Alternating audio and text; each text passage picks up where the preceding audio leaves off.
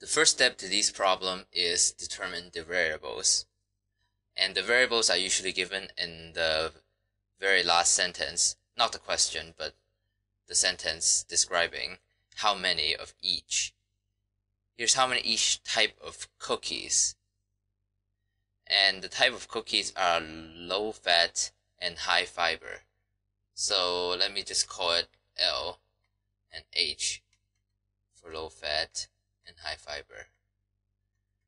And just to be a little bit clear, this is the number of low fat to be made, low fat cookies to be made. And H is the number of high fiber to be made.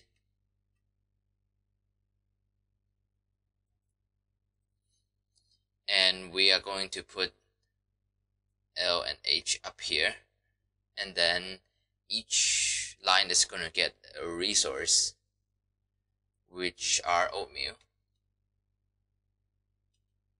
and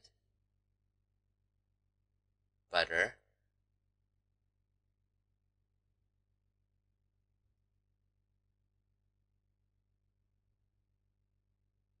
and this is from 5.3, so if you don't know why this is going on or what's going on, then you can go visit the lecture.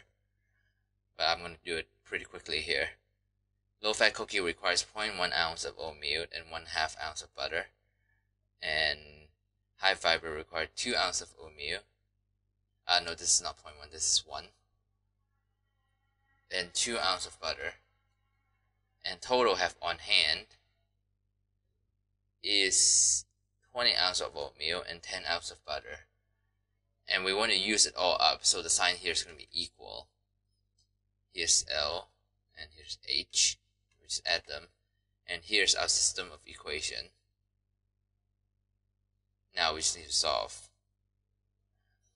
The easiest thing is to just subtract the equation. So we have 1/2 L equals 10, L equals 20, and if L is 20, then H is 0. So he is going to make 20 low-fat cookie and 0 high-fiber cookie.